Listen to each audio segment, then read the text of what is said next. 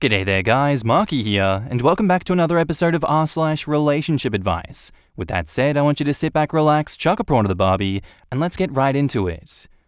Posted by user Revenant Rising, titled, "Am I the asshole for telling my parents that if they won't tell me the truth, I will assume the worst of them?" So, my 14 female family totally exploded while I was on spring break 2 weeks ago. I went on a trip with my grandparents and came back to my mum moved out and a serious sit-down about them divorcing. It's not exactly a surprise because they've both been acting weird and shady for a while, but that's not what I was expecting to come back to, and they could have let me unpack first, at least. They asked me if I had any questions, and I asked them which one cheated because that was my first thought. They got super uncomfortable and said that the reasons between them were private.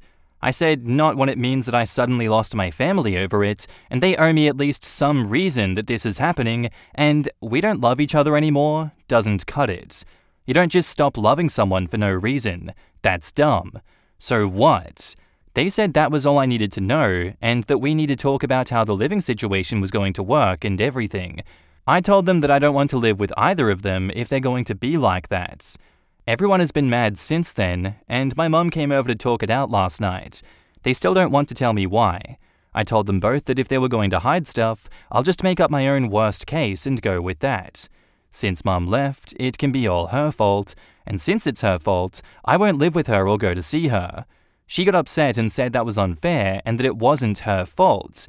I told her to give me the real reason then, or to just deal with it. My dad said that I was out of line, and I said it can all be his fault then, and same deal. That started an argument between the two of them, but I'm holding my own. Pretty sure at least one of them will crack and tell me what happened soon, so I can decide how I feel about it. I don't need graphic details, but a simple, someone cheated, or mum is a secret lesbian, don't tell anyone, or we've both really changed a lot and don't want the same things, would help. If one of them did something bad, I want to know. If they won't own up or explain why there are no bad guys, they can both be the bad guy. I had to talk to my school counselor today, and she said that it's totally understandable, but playing them against each other is going to hurt everyone. So, am I the asshole?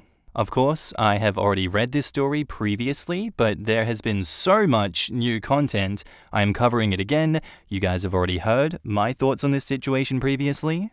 This is a tumultuous situation. Yes, it's hard to break news like this to a kid. Sometimes it's better to just break the seal and let them know outright what the situation is, and they can develop their own thoughts and feelings on that. Sometimes it's best to keep it to yourself and maintain the peace. In the comments, you're the asshole, but you're clearly just a kid who desperately needs therapy to process and understand this and navigate what it means. Your parents are doing a great job handling the divorce so far, so I hope they continue to do great and get you into therapy ASAP. If they're on top of things, they were looking into this before they even announced their divorce. OP replies, "We already have to go see someone altogether this week, and I told them that I'm not saying anything to the counselor because I didn't mess this up. They did, so they need counseling, not me. I don't have any other questions. If they can't answer this one, then I can't trust either of them, so nothing else matters. I don't want a relationship with them if one of them did something bad to the other. If they both caused it, I want to go live with my grandma instead of either of them. Can't trust people that act shady and hide important things. I'm 10,000% cool with torching relationships with people who lie and hide things from me. If my mum is a lesbian, that's completely fair. I'd want to know why she stayed married for 20 years, but that's not anyone's fault. If my dad fell out of love with my mum, I would want to know why. Yeah, I'm gonna have some side-eye for that because it's a little bit of a douchebag move after wasting 20 years of someone's life and getting me mixed up in it, but as long as he hasn't been running around with other people behind her back, that's not unreasonable. I'm not going to be happy with either of them now anyway because I know they're hiding something and that's not okay. Even if it's nobody's fault, they could have said that instead of not answering. The only reason to hide it is if there is something worth hiding. If I'm going to go through the suck no matter what, I'm taking them with me. If they gave me some indication of why they fell out of love, sure. We fell out of love because we're super different now than when we got married. We fell out of love because we have really different values and can't agree. We fell out of love because we really just hate living together. We fell out of love because we hurt one another too bad to keep going. all those would be fine. I'm not stupid because I'm 14. There is always a reason that people stop liking each other, even if it's it's a reason. I don't have to know everything, but I need a general direction. If my dad really hurt my mum enough to make her have to leave, I will eat him alive. If my mum hurt my dad enough to kick her out, big same. If it's just normal bullshit, then they can tell me that and leave me out of it, and I'll figure out what I want to do later. Just on what I've found, they've planned the move for more than a month. This wasn't a last-minute thing. My mum's apartment was rented 3 months ago. I have the entire email chain about it between her and her new landlord, and another set of DMs about it between her and her parents setting up the trip to get me out of town for the move. My grandparents also lied for the entire trip to keep up the lie. My dad has lied to his job on multiple occasions, and I have the Expedia receipts and texts to prove it. Also looking very much like they are both cheaters. I'm just researching the timeline and partners now and finding additional supporting evidence so they can't claim that it's not true. Right now, they can come clean that they both effed up massively and we can figure it out if I can trust them again, or good riddance to the trash. Back up to the post, we have an edit. Okay, I'm the asshole. That's okay. I did some digging on my own tonight and I know pretty much what happened now. I don't feel bad about being an asshole to assholes. Thanks. Edit number 2, people keep asking me what happened. My mum is stalking her boyfriend and his wife and trying to break up their marriage. My dad is screwing one of his 17-year-old athletes and other people. I got the receipts and got the help to report the 17-year-old thing because that is not even remotely okay. It crashed and burned on him on Friday and I haven't heard from him since then. I worked out stuff with my grandparents and they believe me that my mum is lying to them. I'm living with them right now, and they're figuring things out with my other grandma to make a permanent plan. My mum is mad that I wouldn't go to her place after the blow-up, but I've already told her that I don't want to talk to her for a while. The cop said that I could stay where I am at the moment. That's where we are now. It sucks, but it would be worse if I didn't know and had to keep on living with them with all this crap going on. I'm glad I didn't listen to some people here and just let it drop. I'm glad to know that all the weird stuff I've noticed over the last year was real and not made up like my parents told me. I'm glad my dad isn't going to be able to be gross towards his players anymore. I'm okay being the asshole here just for that reason alone. And now onto the update. Updates and thoughts. This is more of an exercise for me so that I can get my thoughts straight before I make some decisions. If you're here to yell at me about being an asshole from my Am I the Asshole post, today is not the day, and I am not the one. I accept the judgment, I just don't feel bad about it now. If you can be cool with your feedback, I'm open to that. I do listen and turn over reasonable advice, but I've had a stressful week, so constructive replies only please. I won't be humoring aggressive trolls. To bring everything up to date, 1. Family therapy was a fiasco. I told the counselor that I didn't want to participate and I would rather stay in the lobby. After she tried to convince me to stay in the room, she let me go back out. My parents told me that I was grounded if I didn't stay. The therapist talked to them alone for a while and then we left. I am not grounded, they are big mad. I still have to go with them weekly, but I don't have to stay in the room. I have to go to an individual counselor next week and I'll see what happens when I refuse treatment. Hopefully I won't have to go back. 2. I've decided to keep the contents of the dossier I gathered closed for now until I can weigh a couple of points of moral conflict. There are illegal things going on, but busting it open could hurt people who don't deserve it. It might keep some other people from getting hurt though. Depending on how my parents react, there is a not zero chance it could get me physically hurt unless I can do it in a way to be out of reach. I want to have private, in-person conversations with all my grandparents and maybe my rabbi first. 3. My mum cracked last night like I thought she would, but only admitted to my dad cheating. I am so done with the both of them. 4. I was going to spend a month with each set of grandparents this summer anyways, so my parents agreed to just let my home base be with my grandma until the fall. I'll go once my exams are done. At least my grandma is happy. And 5. I talked to my other grandparents after Shabbat dinner and told them that I know they lied to me. They apologized and we talked. I'm sleeping over with them this weekend and we'll hash some things out tomorrow. I feel like something I've learned this week is that some people really get mad when I resist being controlled. Being a good kid and doing what everyone has told me are the right things doesn't matter unless I shut up and do what I'm told. I'm not going to stop doing good, but I feel pretty done with shutting up and obeying. A lot of people said that I would regret knowing the truth. I don't. Happy isn't the word. I'm tired and really disappointed and angry. Now I know who I'm dealing with, and I feel better knowing that I wasn't imagining things like my parents said. In the comments, Coven Supreme says, I just had to comment here. Reading your post was like reading how I was at the age of 14. Very stubborn, very concerned with right and wrong, and filled with rage. But you're allowed to be filled with rage, because I can't imagine coming home at that age and hearing that. I'm so sorry, OP.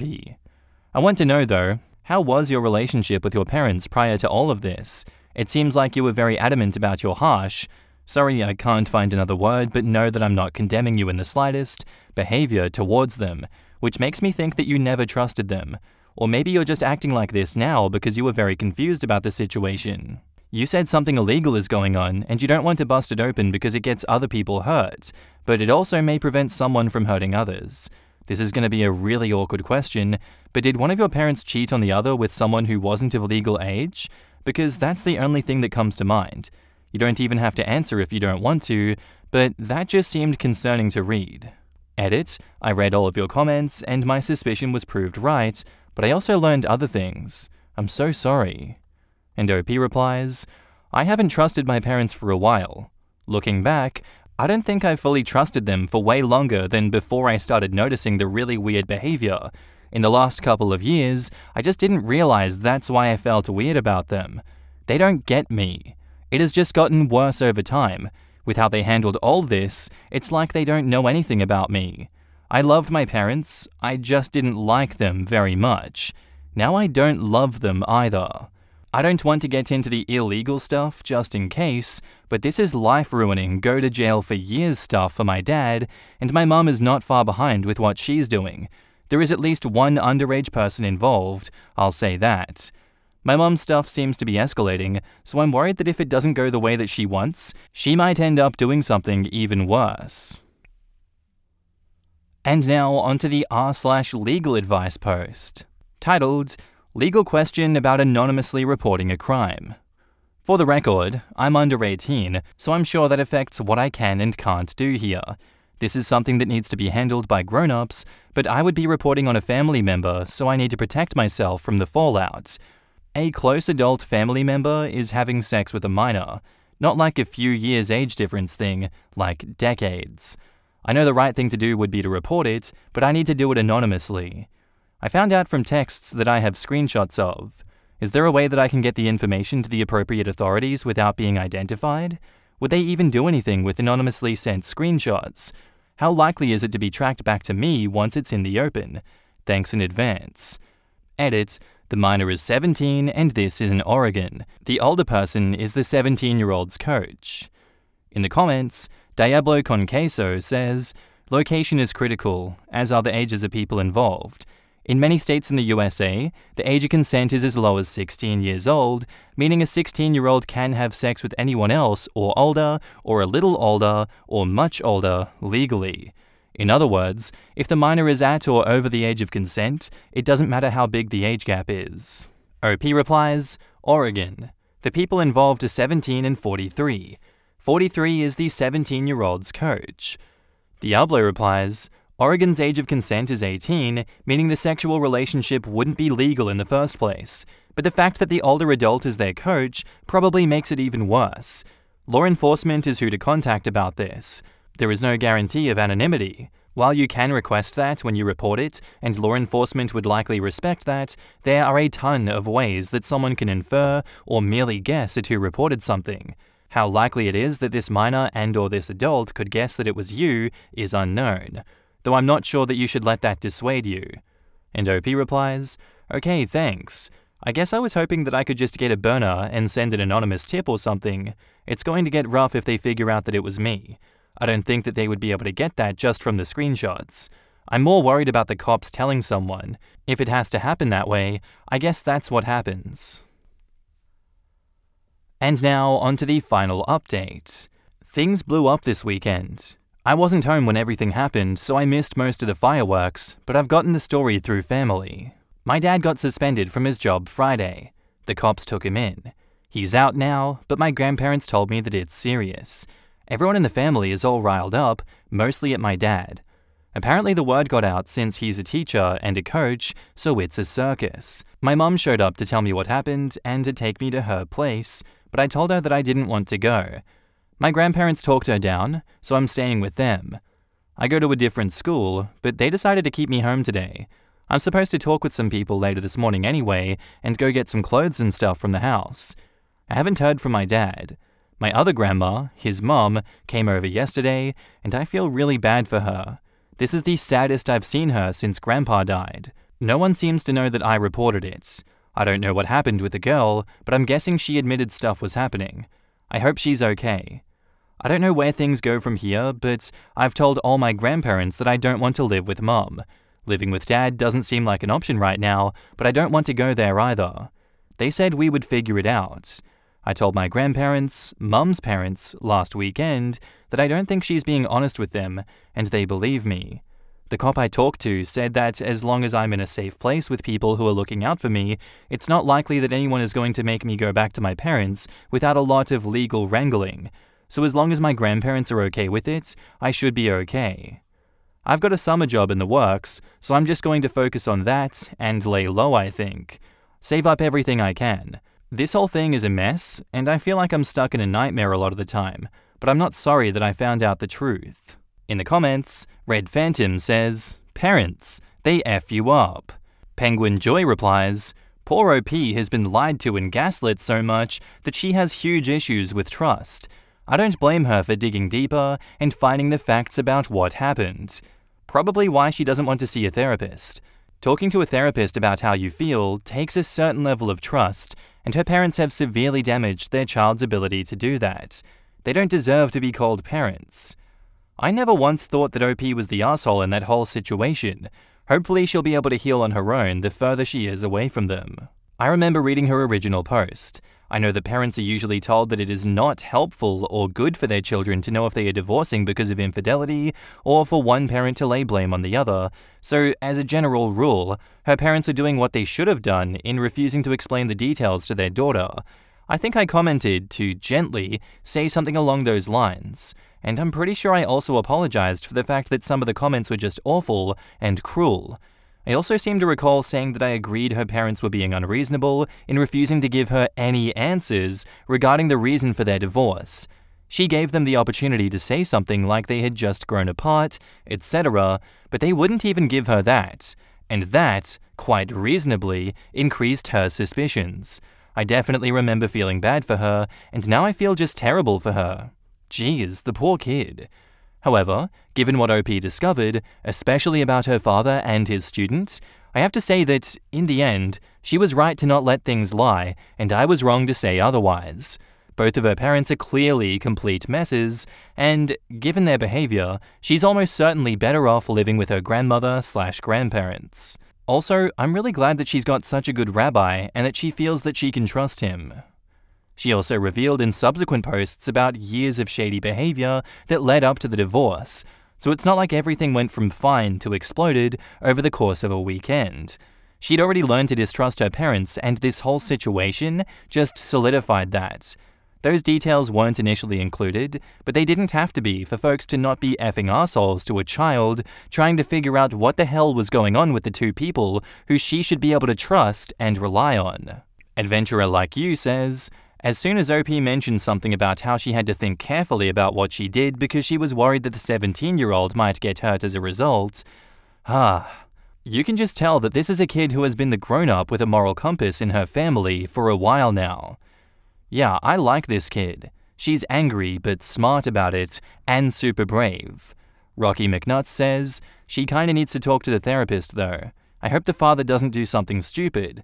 Marmoset replies, "Yeah, for sure. She needs a change of mindset from thinking a therapist is something that she's being forced to do to make her parents more comfortable to something that she does for herself to help her process this heavy crap that she's going through.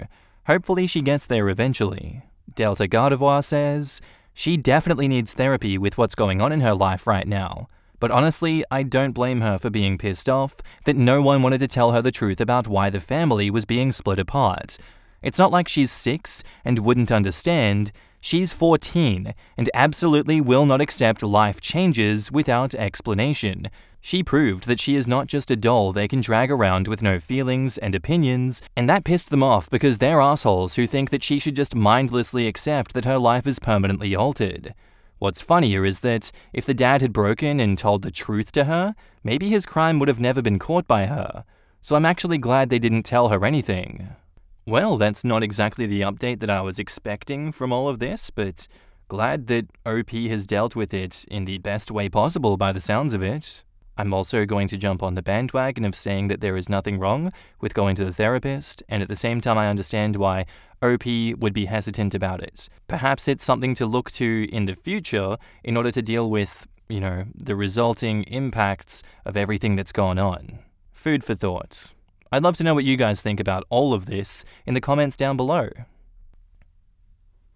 Our next post is by user HangingOut28, titled, "Am I the asshole for continuing to sleep nude despite my neighbors being able to see into my bedroom?" So, I'm a 28-year-old dude and have been living in my house for a few years now. One of the main reasons I chose this place was because my bedroom faced east, allowing me to wake up to the morning sunlight. Most mornings I wake up before my alarm goes off, just because the sunlight coming through the window waking me up. There used to be a tree line that provided a natural barrier between my house and any potential neighbors, so I never saw the need for curtains or blinds, along with they're expensive as hell for the nice ones. Recently my neighborhood expanded, and most of the tree line my bedroom was facing was cut down to build new houses. So boom! Then all of a sudden there's a house that was built right across from mine, and their window has a clear view into my bedroom. I've always been comfortable sleeping nude, and it wasn't an issue when there was no neighbors around. But not long after the people moved in there, the father from the house came over to my house and pretty much told me to stop being nude in front of my window since his family can see inside my bedroom. He wasn't nice about it. But he wasn't mean either, just matter-of-factly. Like he gave me an order, and he fully expected it to be done like I was his kid or his employee. I was somewhat surprised, but I understood his concern, so I made an effort to be more mindful of my nudity when I was in view of the window. I stopped cleaning and making my bed before getting dressed. I'd hop out of bed, walk into my closet, and at least put on shorts, and then go about my morning chores. That being said, I still sleep nude, and I occasionally end up being visible to the neighbors for a brief moment after waking up. The father came over again, leading to an argument between us. I told him I was trying my best to be considerate, but there's only so much I can do, and that it's my house, and I'm not changing my lifestyle because they moved in. He threatened to call the police and said that I was being a menace to the neighborhood, whatever that means. So am I the asshole for continuing to sleep nude, even though my neighbors can see into my bedroom? Honestly, I'm gonna be on OP's side for this one. I think they're not the asshole because... why are they looking out their windows so early in the morning? Have they not heard of a thing called blinds? OP is doing this within the privacy of their home. They have also adapted their morning routine in which they're not going to be seen naked by that family. I feel as though OP has been more than lenient with this family, and the fact that that father comes and has an issue, starts arguments, starts fights, that's just not on. I think the father of said family can invest in blinds and other solutions so that they're not looking directly into his bedroom, and I think he can mind his own business, not the asshole. In the comments, WildAd2495 says, "Not the asshole." Some commenters are suggesting OP should invest in blinds. If the neighbors are bothered, then they should put up blinds. Why is this a problem for OP to solve? Pseudo Incognito replies, "Not the asshole, but offering another simple solution. I got a bunch of that frosty rainbow window cling stuff, so it distorts what you're seeing from the outside and actually makes the sunlight extra pretty. Plus, you only really need to put it on the bottom part of the window to essentially blur out anything." I was thinking the same. I used to live in a rented apartment where all the windows faced the building across the street, and I wasn't comfortable with neighbors being able to look inside of my bedroom, so I asked the landlord if I could put frosted self-adhesive paper. This allows in the sunlight, but blurs everything. Landlord was more than happy with my suggestion. Asleep Hold says, "No assholes here, but Maybe you could get a window cling that obscures the view to your bedroom without sacrificing the natural light that you enjoy and fleshy freedom that you love. Jane Addams says, "Everyone sucks here. While you have every right to be naked and do what you want in your own home, your neighbors, and particularly their children, also should not have to see you naked without their consent. Your neighbors could get blinds and curtains, but equally so could you. If the price is an issue, you could get one of those privacy films that attaches to the window with static. You can cut them to size. Could be a bit more expensive than some cheapy curtains, but will be cheaper than really nice blinds. I have some, and I love them. They let in sunlight without compromising my privacy." And that's where I'm going to end today's video, guys. I do hope you enjoyed. If you did, let me know what you thought about that one in the comments down below. See you in the next one. Bye.